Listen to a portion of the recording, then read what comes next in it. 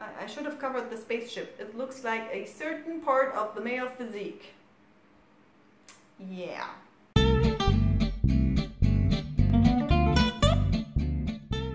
Hello guys, welcome back to my channel and to this last video of this little series. This is a weird series, I know. I usually can't explain stuff like that, which is great, I feel like. I mean, it's just my nerdy self, and I thought you want to take part in it. And also we're going to reveal some of my statistics in the end.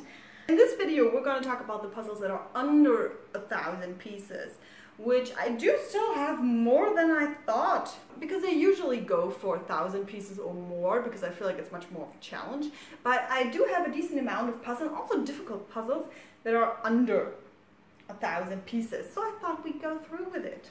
Okay, let's start with a familiar one. This is an apple puzzle. It's obviously a 3D puzzle. It's already assembled. I'm not going to disassemble it because when you do it, it kind of crashes into 1,000 pieces. Wait, not 1,000 pieces. I don't even know how many pieces it is, but it's under 100. It's like very small. And there is a video on my channel how I put together this puzzle, which is weirdly the most watched video on my channel. Over 1,000 people watched me put this thing together, which is weird, but you know, it's so funny. I don't know why.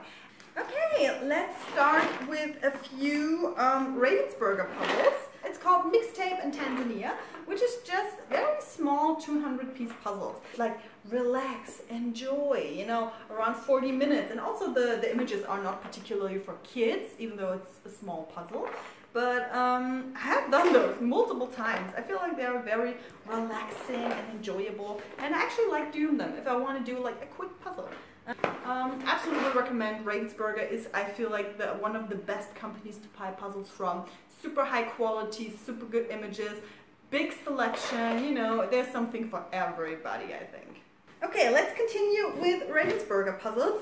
I have some exit puzzles. I feel like these have been very popular. It's, you know, a jigsaw puzzle, but also like a brain teaser in the end, or like a riddle, like a story behind it, and you have to solve the mystery that's within the puzzle. And I have 3 of them, which is one, the Temple of Angkor Wat. No, this is called the Temple Grounds, Artist Studio, and the Observatory. This is also the only one that I 100% solved myself without any hints.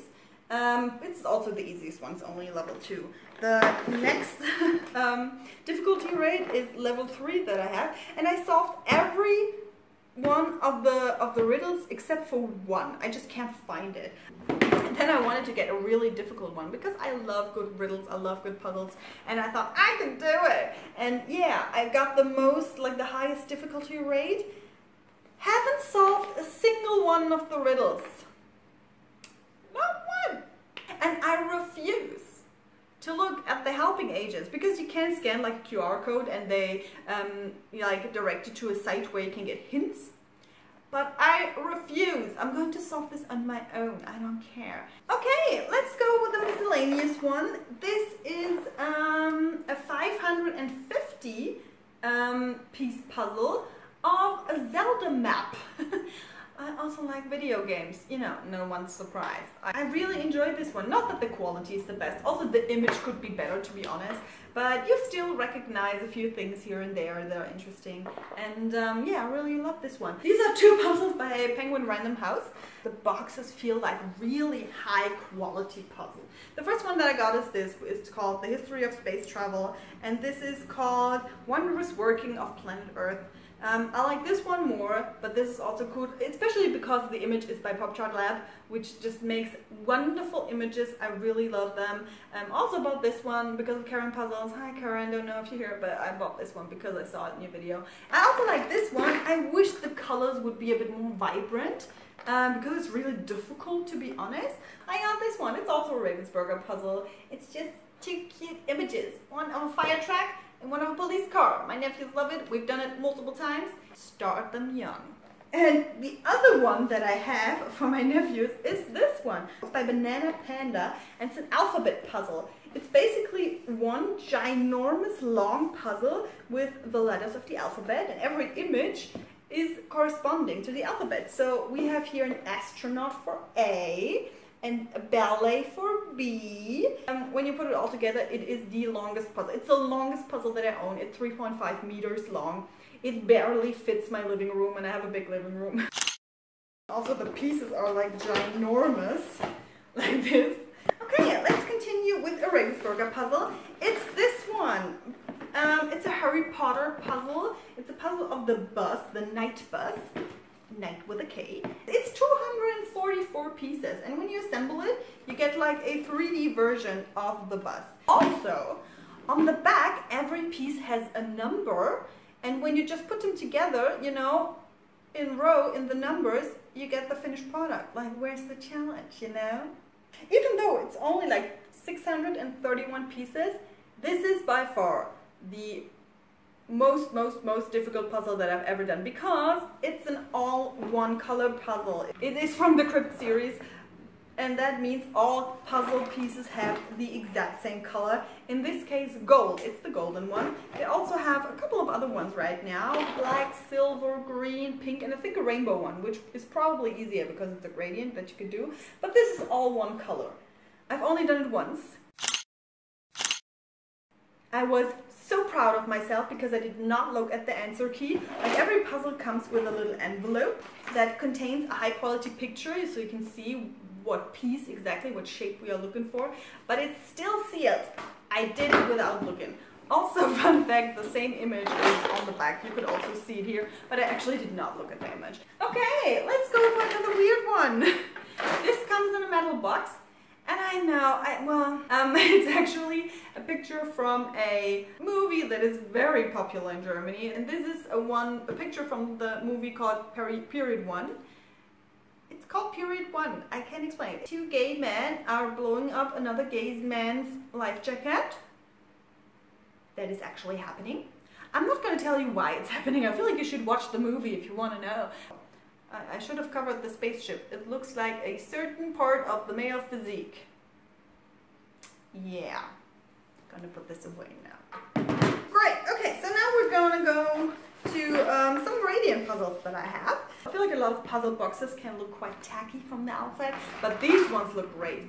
A series of 3 puzzles. They are called Dawn, Dusk, and Night. The easiest one is Dusk. I want to say I feel like the gradient is the most diverse throughout the puzzle, but my favorite one is this one. I just like the colors a bit more.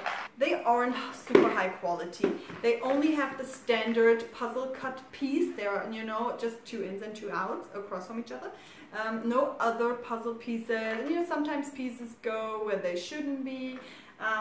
It's not a great quality puzzle, but it looks beautiful, and I appreciate that, you know, the art of itself. Okay, let's go abroad.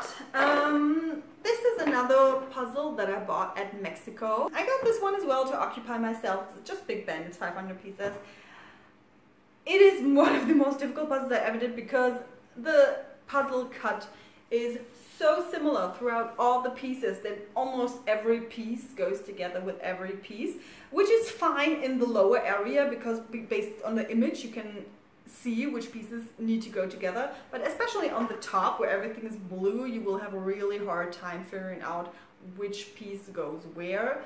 So can't recommend this 100%, but it, you know, it got me through my time in Mexico, at least in the beginning, and yeah, I still like it. I still did it.